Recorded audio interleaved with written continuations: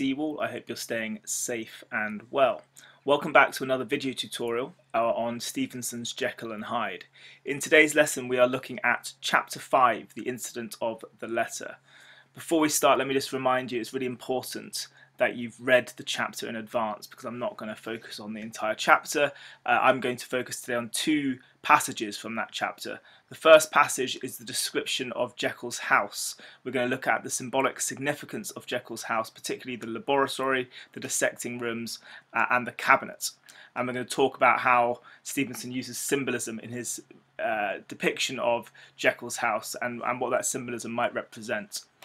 We're then going to look at the passage in which Mr. Guest, one of Utterson's friends, looks at the two letters, one letter supposedly written to Henry Jekyll, the other Henry Jekyll, and he notices the similarity of the handwriting, which of course is a very significant clue to your first-time reader that Jekyll and Hyde are in fact the same person, because like your fingerprints, your handwriting is unique to you, so it implies a shared identity. Let's start today's lesson by having a look at a chapter summary. Once that's done, you'll hear my voice again, but just a reminder, if you haven't already read the chapter, now is your chance to pause the video, go away, read the chapter and come back. See you soon.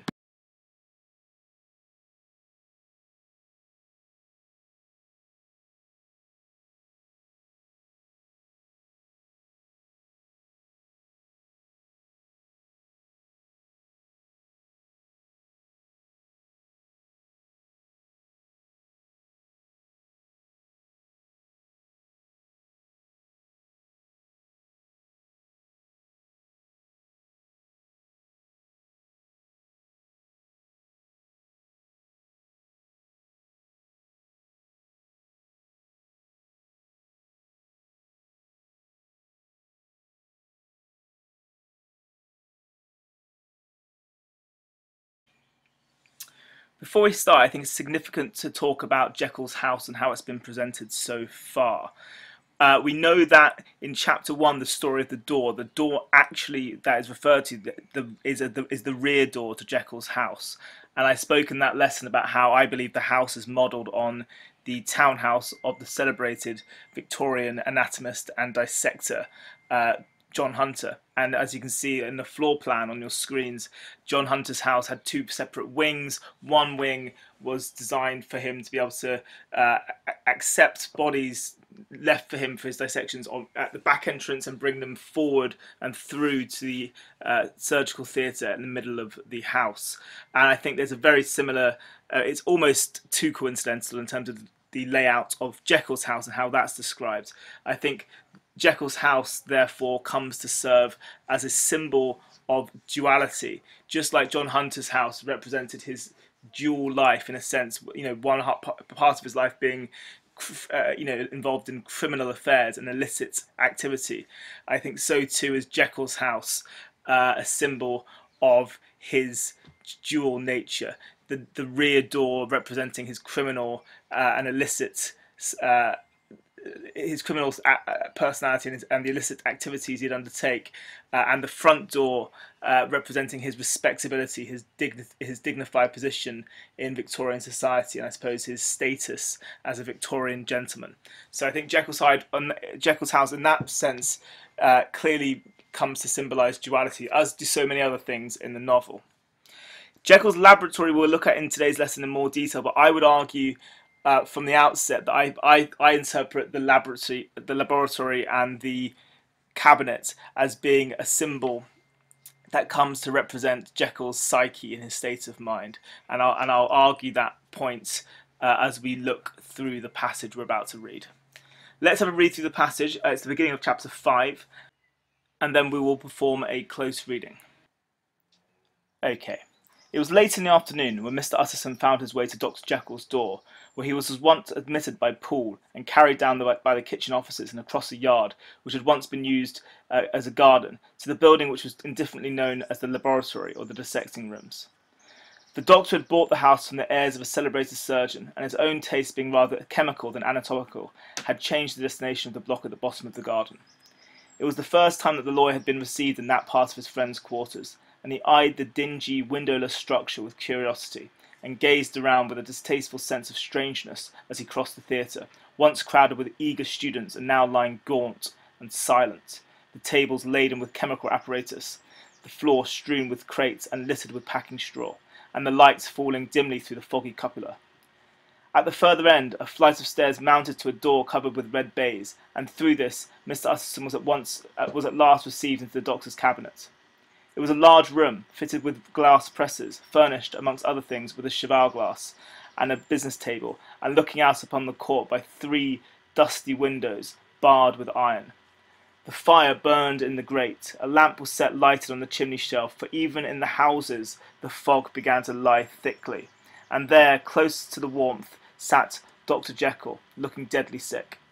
He did not rise to meet his visitor, but held out a cold hand and bade him welcome in a changed voice. So I'm not going to spend a great deal of time talking about the opening of the passage. What I will say is I think there is an allusion here to John Hunter. The fact that Jekyll has bought his house from a celebrated surgeon, the heirs of a celebrated surgeon, I think that's a subtle reference to John Hunter. I think the fact that Jekyll's house includes a dissecting room does make it a rather gothic setting, and it kind of implies a sinister nature to the owner of the house as well.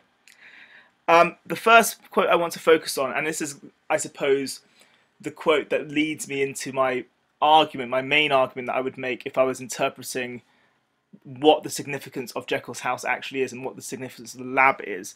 I think it becomes, firstly, a symbol. First, it's an important symbol.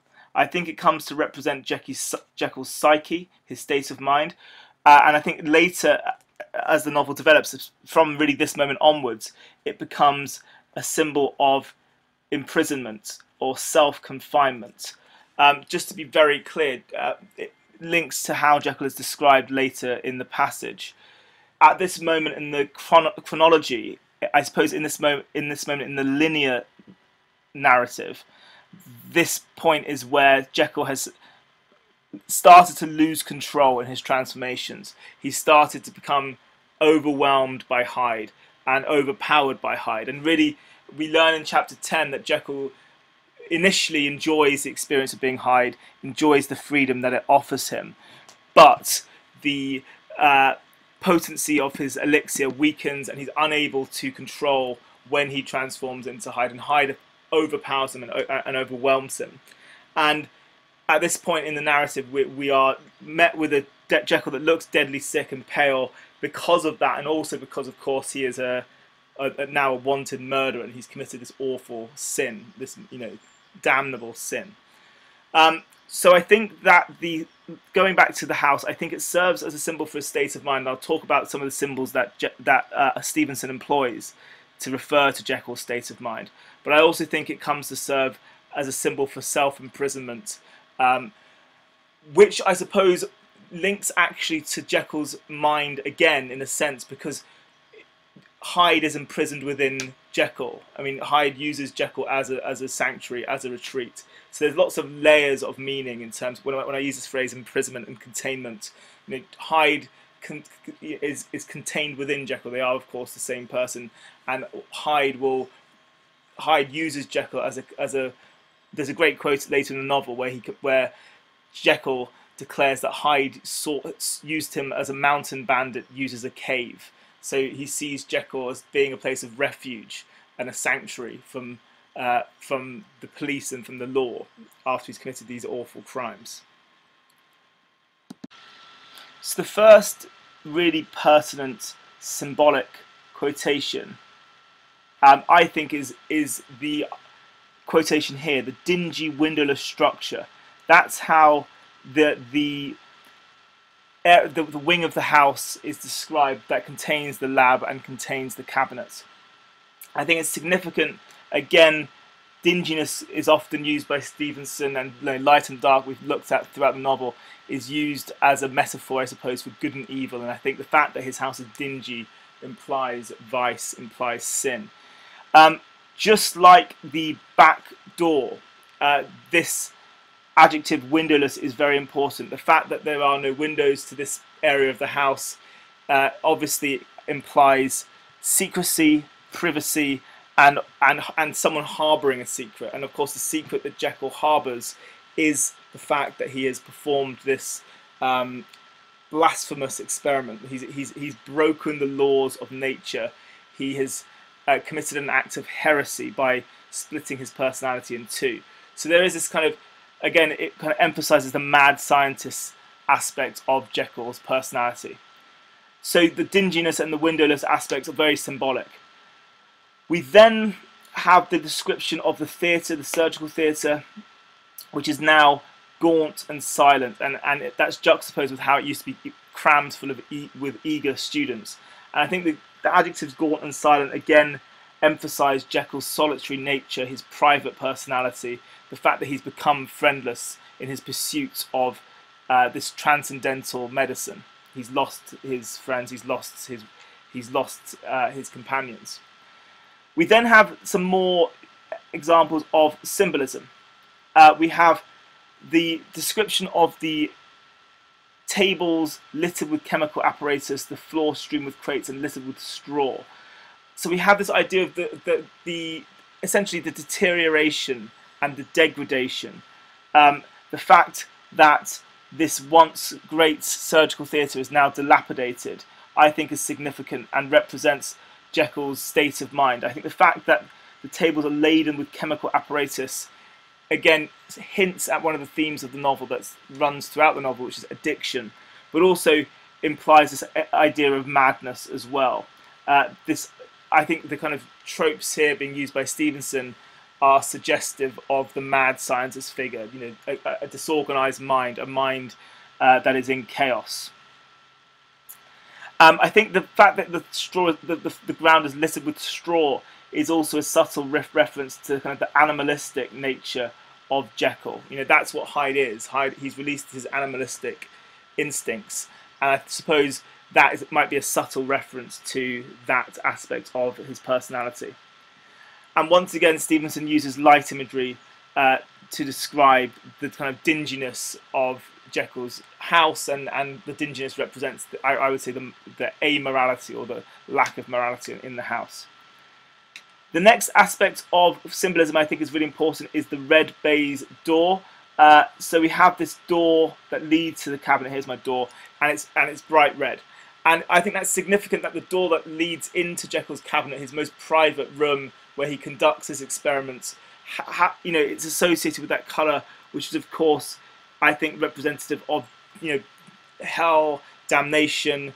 I think it represents a warning, something dangerous. So the red baize cabinet door leads into the cabinet, which I would argue, as I've said earlier, the cabinet represents Jekyll's psyche, his state of mind, how disorganized, chaotic, and unstable his mind actually is. And we have subtle clues about Jekyll's state of mind throughout the description of the house, and particularly the cabinet. So we've entered the cabinet, it's a large room, and we have lots of glass presses.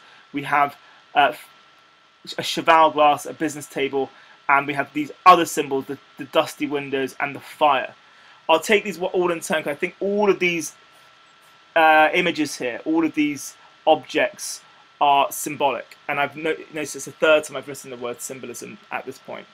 I'll start with the glass presses. The glass presses are used in his chemical experiments, and I think again they're symbolic here of his instability, his madness, the disorganized state of his mind. The second symbol I would talk about are the three dusty windows barred with iron. So here are our windows, and they are barred with iron. And I think it's significant, this symbol of the dusty windows barred with iron, really evocative and reminiscent of a prison cell and the windows you would see in a prison cell. And I think, going back to my earlier point about how this cabinet represents his self-isolation, his retreatment, his reclusive nature, the fact that he's retreated from society. He's become imprisoned within the cabinet in the same way in which he's Hyde and has become, he's become imprisoned by Hyde in a sense. Hyde has overpowered him. So the dusty windows represent this idea of confinement, of being trapped within his own body and his own mind, but also within his own laboratory. And what's significant later on in the novel is that he doesn't leave the cabinet. He becomes more and more reclusive, and the cabinet really does become his jail cell, and finally it becomes his grave. He commits suicide here. So there is a kind of this place of isolation and solitariness becomes later on a more significant motif that runs throughout the novel. We then have another symbol, the fire burning in the grate. And you may have noticed how many times fire is referred to, that each of the Victorian gentlemen tend to sit before the fire in the hearth. I think the fire is again another symbol that represents the damnation of Jekyll. It represents forbidden knowledge, of course. It comes straight from that Promethean myth. So we have that kind of Gothic image of fire burning in the grate, the lamp being lit as well. And then we have a peculiar description, which I find always, students have always found this description quite odd, and that's of the personification, I'll put personification, of the fog lying thickly in the house. And I think it's a strange description because we've had so many descriptions of the fog throughout the novel, and I've talked a lot about how the fog represents duality. It represents how the Victorian gentleman could conceal his secret personality. It represents how the fog throughout the novel conceals Hyde and conceals danger in the city. And what's interesting here is it's invaded the domestic space. The fog is now inside the house. And again, I think the fog here is used to refer to Jekyll's duality, the fact that he is concealing, like the fog is, he is concealing a great secret, which is of course that he is a murderer. We have to remember that Jekyll and Hyde are the same person, and therefore he has committed a murder, and he's concealing that from the law. He's concealing his secrets from his friends. I missed a symbol out, which is actually quite important later in the novel, and that is our cheval glass. I'll just draw what that means. It's called a cheval glass because, as my great picture represents, this is our mirror, cheval glass. It's called a cheval glass because it's like a horse. That's what the word is in French, cheval. It has 4 legs, so it's a cheval glass. It's a four-legged mirror. And I think the cheval glass becomes to represent identity. Again, it's a symbol, in my opinion, in the novel. And later on, we learn that Jekyll watches himself transform using this cheval glass. So it actually represents his kind of, again, his morbid curiosity, his arrogance, his hubris, because he kind of takes pride in his experiment and in his achievements. What also happens later on in the novel is there's a description when Utterson and Poole break down the door in chapter 8. They see multiple reflections in the cheval glass. And I think the cheval glass comes to represent how identity is fragmented, that human beings have multiple identities, which I think is the point that Stevenson is trying to make in this novel quite subtly. I think he's arguing that human identity is not stable, it's in flux, it's unstable, and that actually our identity is not just one thing. There is no singular I. There are multiple personalities within each of us. I think that's one of the arguments that Stevenson's making in this novel. So we have this cheval glass as well. So if we just very quickly recap on the use of symbolism here, we have firstly the windows that are barred. Then we have the red and the colour red and the baize door being red. We have the fire, the fog, the cheval glass, all of these symbols, rather almost Gothic tropes, and certainly tropes that you'd associate with the mad scientist figure. But certainly I think also symbolic of other ideas, particularly what I said earlier, this idea that the whole cabinet, in my opinion, represents his mind, and the chaos of his mind, the disorganisation of his mind, and the fact that he's a prisoner of his own self. In chapter 10 he describes how he's always been forced to live a double life. He feels imprisoned within his identity, and I think this is what the cabinet represents later on. We then have, and we'll have a checkpoint momentarily, we then have a description of Jekyll which I think is worth noticing. And Jekyll, from chapter 5, in chapter 5 and later in the novel, becomes a sickly figure. He actually recovers later on, but at this point he's deadly sick. He doesn't rise, he has a cold hand, and he has a changed voice. And all of these are obviously subtle hints in that he is grieving or in shock, or feeling terrible feelings of guilt, because we of course know that Jekyll has become a murderer. Remember, a first-time reader at this point still might not know that. They still might think that Jekyll and Hyde are separate people, and that Jekyll is being blackmailed by this murderous character. But we know that he's actually, they're one and the same. So these hints from Stevenson, these descriptions of Jekyll's change, the fact that he's seemingly worsened physically and become more ill, become sickly, are hints that he's actually, we know that he's feeling guilty, that he's feeling horrified by what he's done. And so I think it's significant that Jekyll is presented in this way as well, because it contrasts so dramatically. We have to remember what he's like in chapter 3, and we have those quotations. He's a large, smooth-faced man of 50, a handsome man, and this is a very sharp contrast with how he's described earlier. Let's take a checkpoint, and I'll give you some time to answer some questions and to collect your thoughts. Okay, you have quite a lot of time because there's quite a few tasks I'd like you to do. Please read the passage first and then answer those questions in full sentences. If you need more time, feel free to take it, and of course feel free to rewind and re-watch certain sections of the video if you need help. See you soon. Please pause the video.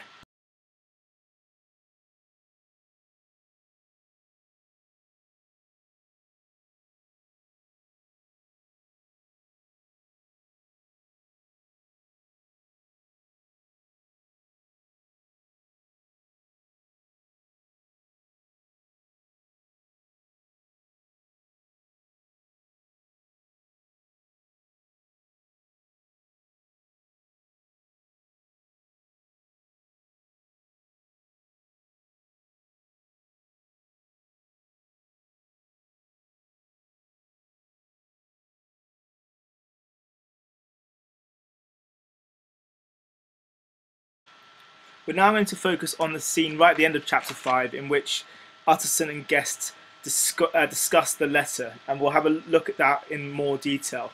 I think there are a couple of moments before that takes place that are worth referring to. Firstly, Utterson still suspects that his friend is being blackmailed, and we have to remember that blackmail is used, or the idea of blackmail is used by Stevenson as a bit of a red herring.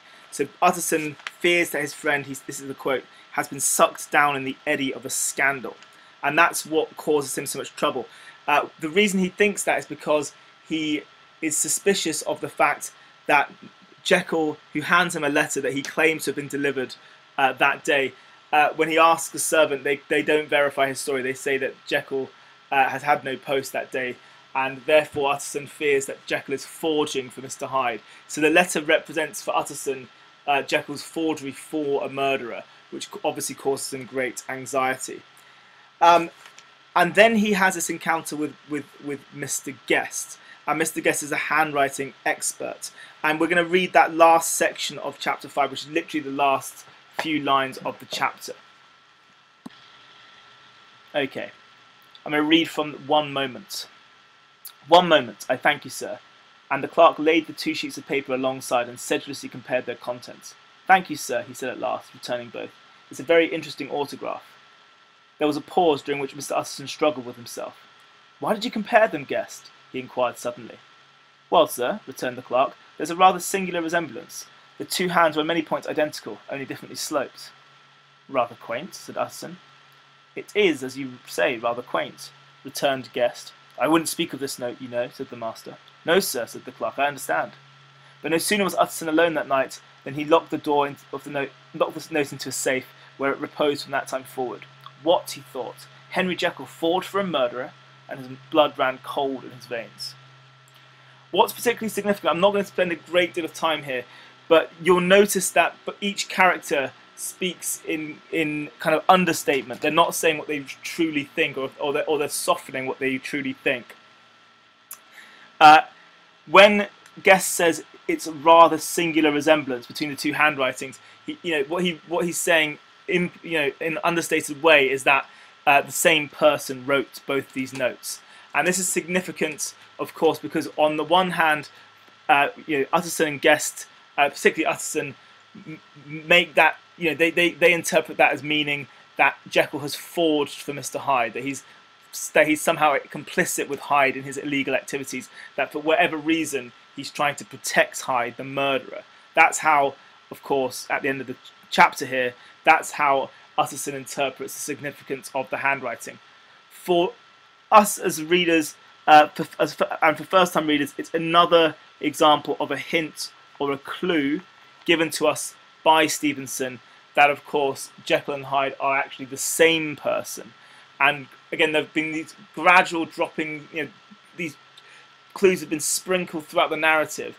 And if we're a particularly astute first-time reader, we might at this point be starting to realise that this novel is actually about a man who has managed to create an evil, alter ego in the form of Hyde. So it's another clue from Hyde, from Stevenson, that they are the same person. Just to be very clear about why, it's a bit like a snowflake or a fingerprint. Your handwriting is unique to you. There's no two people have the same handwriting. So it reveals that that whoever wrote both letters, they share an identity. What's actually interesting, I think, more than the letter itself, more than this interesting clue, is the reaction of the two men, because we see this throughout the novel. Whenever these secrets start to surface, and it does link to this theme of secrecy, whenever these secrets seem to surface, that suggests that Jekyll is involved in a scandalous, scandalous affair. The Victorian gentlemen always try to suppress it, and they always try to, they always stop themselves from carrying on a conversation. So Utterson saying, "I wouldn't speak of this note," and then thrusting it into his safe, which comes to represent secrecy and repression. They're very much men of their time. They're following that Victorian convention. They're following the Victorian etiquette of the stiff upper lip. They don't seem to approve of gossip or hearsay or rumours, and they always stop themselves from discussing these affairs in more detail. It's very similar to what happens in chapter 1 with Enfield and Utterson on their walk. Once Enfield tells the story, they both agree to never speak of it again. And here, Guest and Utterson come to an agreement, as Victorian gentlemen, that they're not going to gossip, they're not going to delve into hearsay. Okay, that is the end of today's video tutorial. I will see you next time for our lesson on chapter 6, The Remarkable Incident of Dr. Lanyon. I'll see you next time. Stay safe and stay well.